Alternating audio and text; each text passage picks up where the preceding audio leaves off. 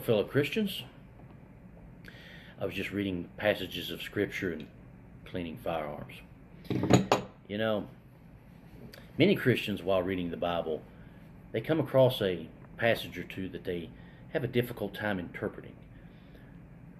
One of which is found in Luke 22:36, where Jesus is instructing his disciples that if they did not have a sword, to go out, sell their cloak, and buy one. Well, to translate that in today's time, what Jesus is instructing his followers to do is that if you do not own firearms, go out, sell your cloak, purchase a firearm. Now that can mean anything from a grenade launcher to a machine gun. I particularly tried to acquire a surface-to-air missile. A little bit expensive, so I settled for a 9mm Ruger. But that is what Jesus is instructing his followers to do. If you don't have firearms, sell your clothes, purchase firearms. Very simple.